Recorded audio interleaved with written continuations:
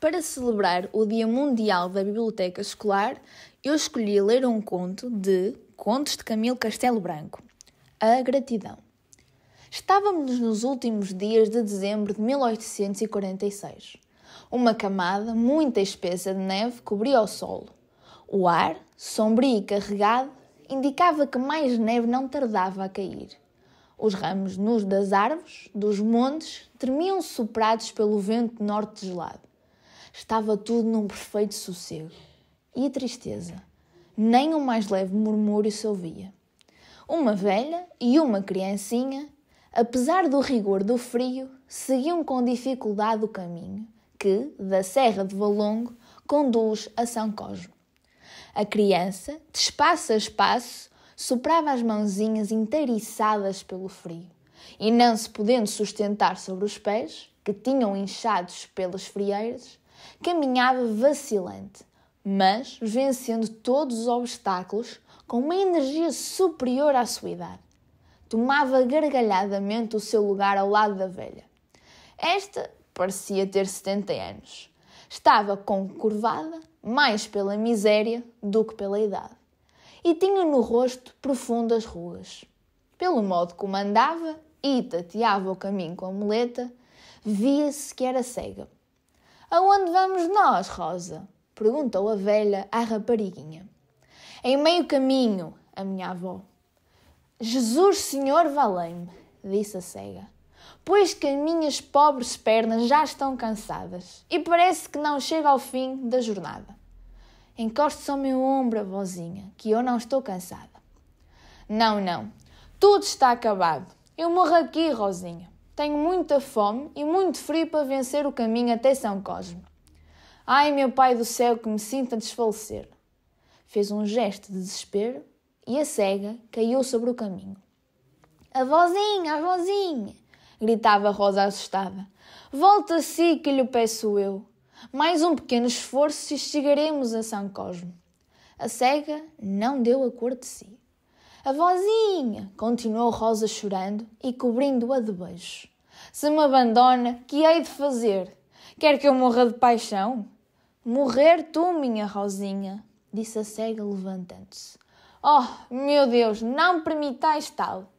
"Então levante-se que lhe peço eu. Se fica aqui mais tempo, o frio a matá-la-ia. Em São Cosme nos aqueceremos." "Ai de mim", disse a cega levantando-se ajudada da Rosa.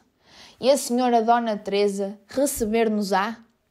"Há de receber sim, minha avózinha. Eu lhe afianço. Não creio que a boa senhora Dona Teresa nos despeça. Quando eu lhe ia vender flores silvestres que apanhava no monte, abraçava-me e dizia muitas vezes que desejava que eu fosse sua filha. Não duvido que ela te receba, porque és muito linda e agradável. Agora, o que eu não creio é que me receba a mim, que sou uma velha cega que não sirvo para nada.